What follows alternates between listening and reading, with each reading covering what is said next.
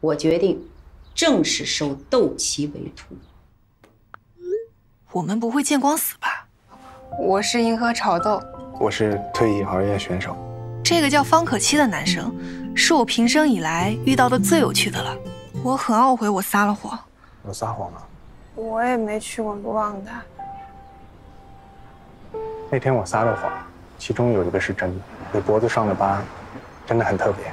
我这个朋友去世了，我想让你俩陪我一起送他一程。认识任之简是姨婆40岁的时候。伸舌头，我看一下。姨婆觉得任之简和别的病人不一样。不能过去！我朋友在里面，任之简。我想找你帮个忙，你是生死看开的人，就拉你来做个参谋。我们赶过来时，人已经过世了。